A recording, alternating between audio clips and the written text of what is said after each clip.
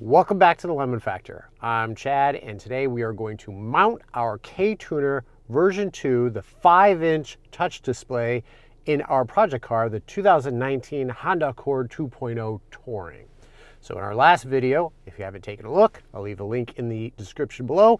I went through the single best performance modification you can make on your 10th generation Honda Accord, and that would be an ECU tune. Whether it's from KTUNER, Hondata, or even JB4. You get one of those, you are going to feel the additional horsepower and torque. I installed our first tune, one of the base maps that comes from KTUNER, and I was thoroughly impressed and had a lot of fun testing it out. That was from a standstill. Just put a smile on your face.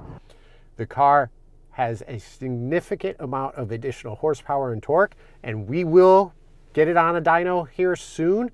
But for today, we're going to mount the display, and then we're going to take a look at the display's layout. You can select from a number of different sensor outputs and data points coming from the car that you can monitor. We'll go through that list, and I'll identify what I believe is the most important information for you to monitor on your project car. So if you're interested in seeing more, then stay tuned.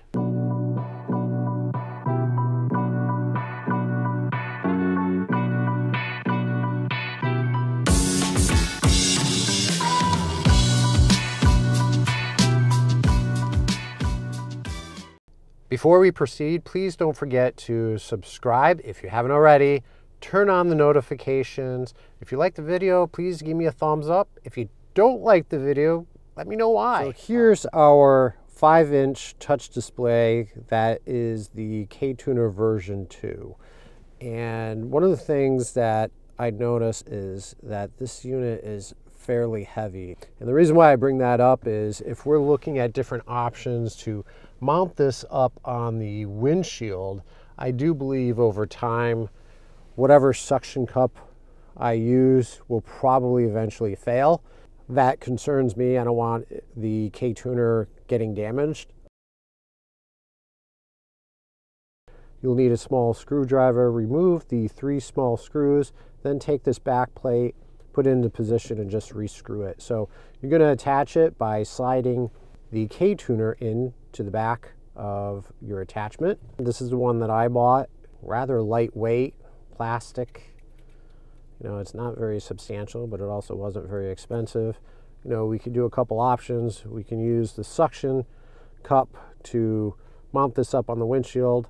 That does concern me a little bit given the weight of the unit itself. I feel as though eventually the suction cup will fail and the unit will fall, and I definitely don't want it to be damaged. It also came with a mounting plate that you can mount it actually on the dash. And I think I want to do that. However, the only problem is it's really cold here, and I want to make sure the double-sided tape has a warmer climate for it to bond with the dash as well as the back of this. So I think I'm going to wait to do that until it gets a little bit warmer outside.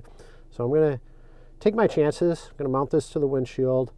I think in doing so, it also gives me some time to make sure that my mounting location is exactly where I want it to go. So as far as locations are concerned, what seems to be a standard is for people to mount their KTUNER somewhere about here on the windshield, which is fine. Kind of like the idea of potentially putting it up here. I have seen some people mounting it up here. That would take away your access to your wireless charging pad, you know, any storage or your USB, but you know, it is a possibility. It does sit in nicely. So that is an option. Just remember, you're going to have the cord, so the cord has to be fed. One thing that I like that's neat is this is just the right size that you can fit when you're not using it. It fits perfectly in there. This suction and the sticky part of this seems really secure. You know, I do like that it's attached with the T-mount, that you can pop this off and store, stow it away. Line of sight, it's good. Only thing with that is now you can see the cord. It's kind of draped over this. It's not too bad.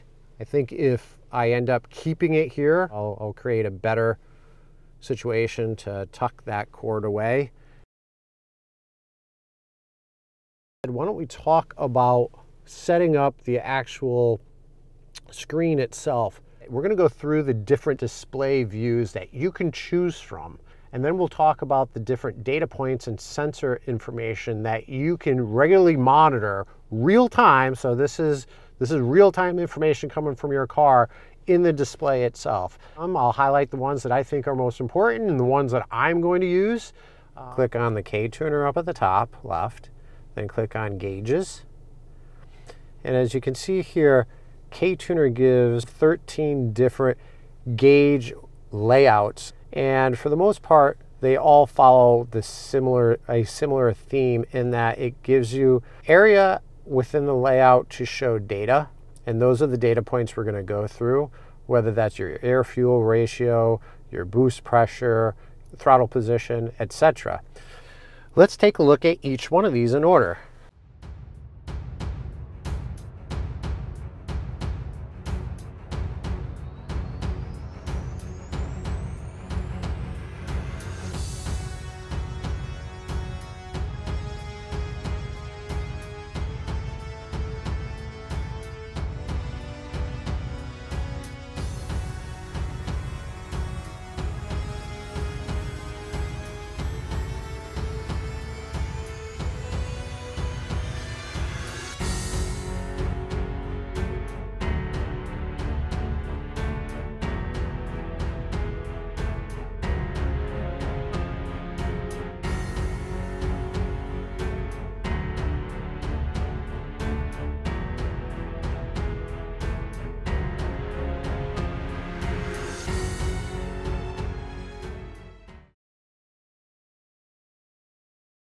And now we can set our 9 data points. You can set more. You can scroll, I believe, 2 or 3 menus over. So here's a list that I took from the KTUNER website. And this is just their list of abbreviations. But for the most part, these abbreviations are what you can choose from as far as the data points or the sensor outputs. The data points that I am most interested in is the manifold pressure, the MAP. I do want to know what type of, or how much boost pressure we're producing. Next is the TPS, or throttle position sensor. So this is, as it sounds, it's as a percentage how much you're depressing on the gas pedal. Obviously, if it's all the way down to the ground, that is fully open, and that's 100% TPS. Next is the intake air temperature. I would like to see what my intake air temperatures are. Wideband, factory wideband value. So this is the air fuel ratio, which I think is very important. We have the VSS, the vehicle speed sensor, the K count, or the knock count, which is important. I would definitely want to see that. And then the diff press, which is the direct injection fuel pressure. We'll go to layout and text item 1, and I will put that as my boost pressure map. So there's my boost pressure. So it does go across, so text number 1, 2, 3, 4, 5, 6, 7, 8, 9. So with that, I'm going to set the rest of them. Okay, I went in and I set up all of my data points, and you can go into the settings and change the color. At the top left, I have my boost pressure in PSI, and you can go in and change the units of measure, whether it's PSI or bar. Very highly customizable. Layout color is where I changed the background. Can't see it now, but the green for the tachometer. You can pick different colors here. You can change the brightness of the screen. As I mentioned, you can change your units. units for speed, so miles per hour or kilometers, your boost pressure, your temperature, Celsius, Fahrenheit, etc. This was neat. I like this. Tachometer RPM. So I already forget what the default setting was, but it was somewhere around 9,000 RPMs. We don't need it that high. Our red line in the 10th gen Accord is actually, what is it, 6,700 RPMs.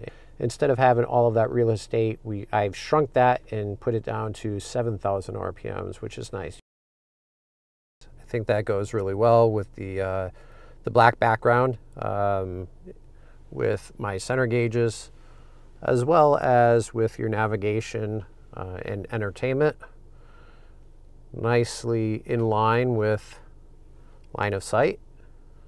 Just a glance to the right and I have all of my measurements. So the next thing we want to do is, as you can see at the top here, there are 5 little LEDs that are currently not lit up right now, but you can set those LEDs to light up based on different parameters, such as RPM. So if you're interested in finding out how to set those LEDs and what I'm going to end up setting my LEDs for, then watch the next video. But thank you for watching, and until next time.